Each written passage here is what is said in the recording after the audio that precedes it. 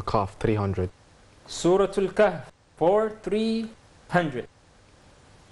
Surah Al-Kahf contains the story of Dhul Qarnayn, a pious king who built a wall made of iron and trapped this group of people behind it.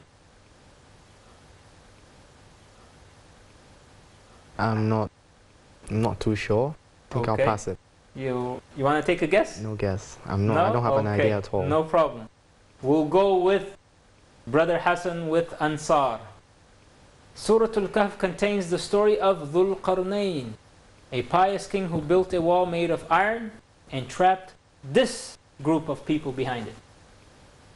Who are the Ya'juj and Ma'juj? Alright, very good, mashallah. Who are Ya'juj wa Ma'juj, also known as Gog and Magog?